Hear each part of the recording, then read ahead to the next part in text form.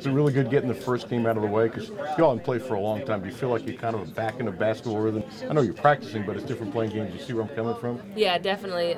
It's hard not playing in just about 2 weeks and just getting back into that game shape, getting up and down the floor. It's different than in practice no matter what. So I think it was good for us to get the win, to get that first one off our back and be able to just now go out and play. Scale of 1 to 10, 10 being the highest, where would you say the confidence level of this team is right now?